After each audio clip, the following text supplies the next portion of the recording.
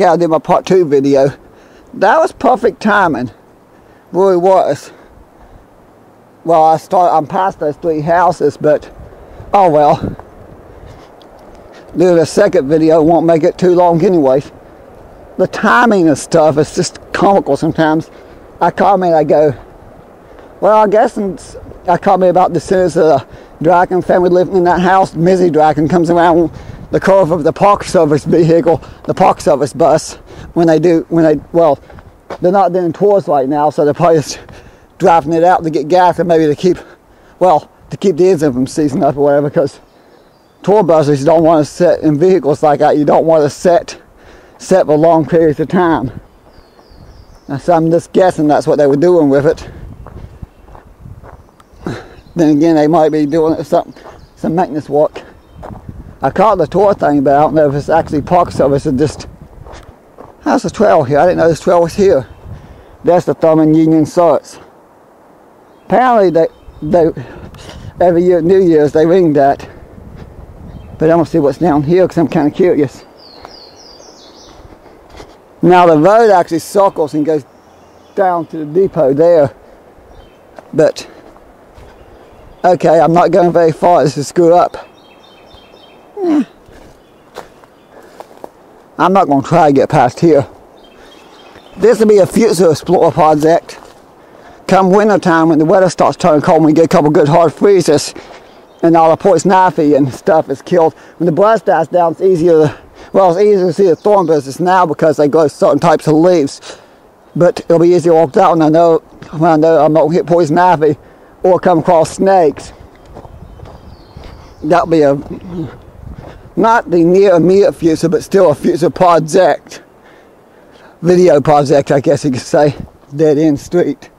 There's like 2 more houses back there, but family lives in one. I don't know if they would like me walking past there or not. That'll be a future video too. There's a bunch of old refrigerators and stoves in here. There's an old washing machine. A couple old school refrigerators in the 50s. I think that's a filing cabinet. I see 2 of those old school refrigerators.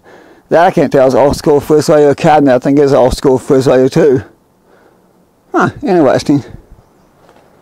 There's more back there. All these are pretty much caved in. Nobody's taking care of them. They're falling down. I'm just going to do a video that I'm definitely not going in. That's an old school water tank. Old water tank. That's one of those in that building I was on Main Street, Mount Hope, I was looking at. The guy wanted $20,000 for the building. There's 2 of those humongous cast iron stoves upstairs in one of the rooms in the hot water heater like that one. Penthouse apartments there in that building in Mount Hope's been abandoned a long time. But they still have the cast iron stoves in the kitchens. He took all their radiators and all that other stuff out and sold them. The guy who owns the building. Of course, I'm getting all subject here. Trying to figure out where the train's going. According to Mizzy Draken, though, the train has not went by yet. Amtrak has not went by yet. I think it's funny that I make that comment that since the Draken family lives here, and one of them comes by in the van and we got to talking for a minute. They used to see me here. I'm one of the locals that come down here a lot, so I think everybody down here pretty much knows me.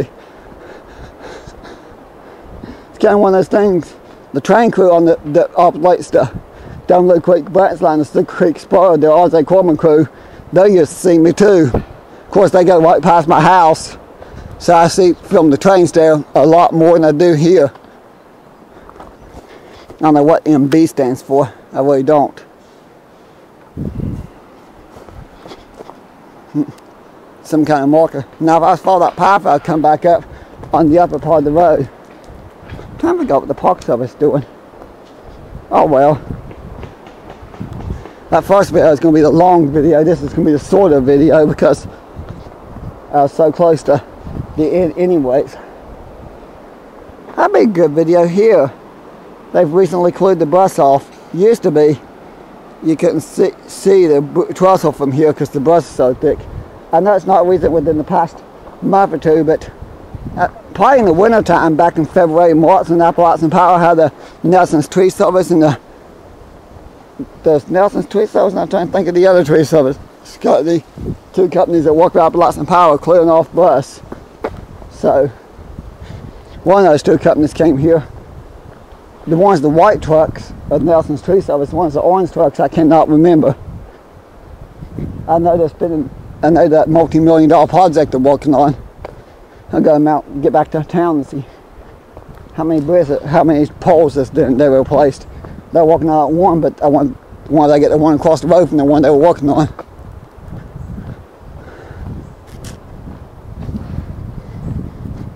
New roof of the train depot.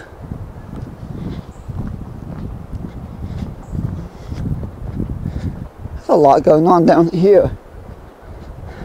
A little too wet to mow. I don't think it rained on the opposite side of the tracks here. The roads is wet, everything's here, but you get on the opposite side of the tracks and walk behind the coaling tower.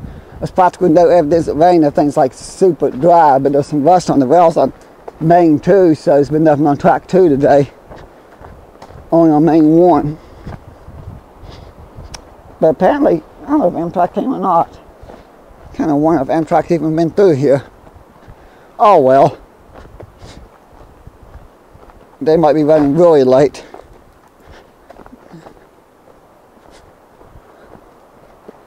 I go down here, I'll be across the crossing.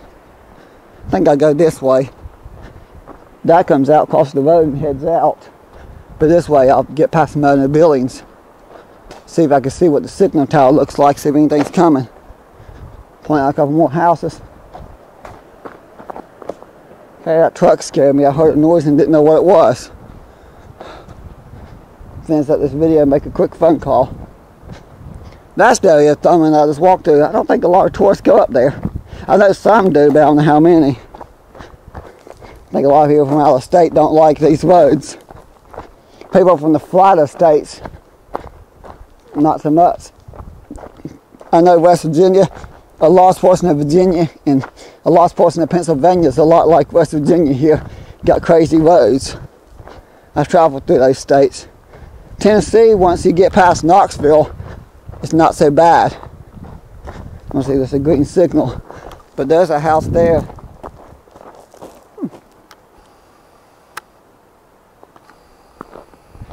And the stone buildings. This is the part of Thurmond that everybody pretty much sticks to when they come and do the tours. Everything's still red. Okay, I'll walk down here if it's still red the other way too. I'll probably head back home. But this is the part that everybody goes to. I'm confused because I thought I saw that they were coming down here. Okay, maybe RJ Corman's not coming down here like I thought they were. I don't know what they're doing. But here's these stone buildings. Park Service restored these to a certain extent. Sadly, that one down here was completely gutted. I think it's this one here. There wasn't anything left. It was caved in completely, and they had to redo everything brand new because the roof had caved in. Everything inside was rotten. So they were able to save the outside shell. I think half the glass in the windows were broke. The good news is this wood, for the most part, is original. The woodwork here, they were able to save that. I guess it leaked enough and a big snowstorm caved a lot of that in, but they were able to save this part.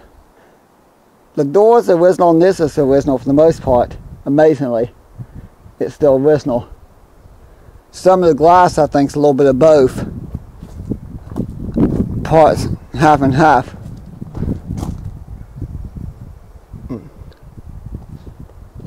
I don't know who that person is. He's famous. He's probably not living anymore, but I don't know. That young woman, she's in a lot of pictures in this history books. Talks about Fayette County history. She's in the Park Service pictures and stuff. I think there's a little article I came across where her husband was supposed to, apparently her husband was off fighting World War II, and I guess he walked at the store, one of these stores helping out, was having to take up the extra weight where the men was going. There's a little article about her help her run the business because a lot of men were out fighting during World War II, and the husband's out fighting with the war effort. that one young person standing in front of the camera in that photo. If the camera, I don't even think the camera, I probably didn't pick up the picture that good enough to see who I'm talking about, because there's a lot of people in that picture. So I probably didn't get focused on enough on that one. But it's funny because that one person, apparently, because our article and a few other articles about the history of the stores he worked at, where the lady fed all these people passing through on the troop trains on the way to the coast to be shipped overseas to fight in the war effort. I think that's why one of the reasons she helped so much, because the article don't say her husband lived or died, so I don't know. I do know that one particular person in that one picture, leaning over the counter smiling at the camera, probably had an idea to become famous for a photo taken. I don't even know if they're still living. I don't think anybody in those photos is still living. I think they've all passed away since then. Well, maybe some of the little kids in there. The photos of some of the little kids, because a lot of those photos are taken in the early 1900s. I know a couple that's taken in the 1940s. The kids in the photos that's taken in the 1930s and 1940s might still be living. Oh, I forgot to point out, the smallest town hall in Fayette County. And that's the calling tower I done that part 1 video. The calling tower. I'm going to go down here and see if there's a green signal. But I'll probably quit filming before I get there. I'll film until I pass the red house. Because on the other side of the red house, the building's where I thought I saw that train was coming down here. I was wrong. Oh well, I'll catch something on the main line, maybe. But the goats, I don't know if they're here or not. I don't think they are.